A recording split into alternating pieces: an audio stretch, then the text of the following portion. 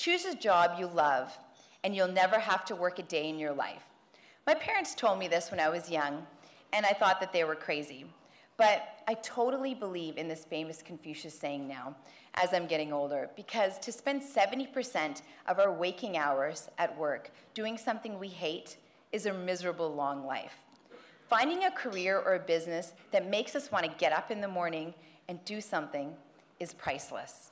I often go to bed dreaming about the next challenge or the next success that I hope to have. It makes me happy. As I get older, as many of us do, our priorities may change, and that's all right.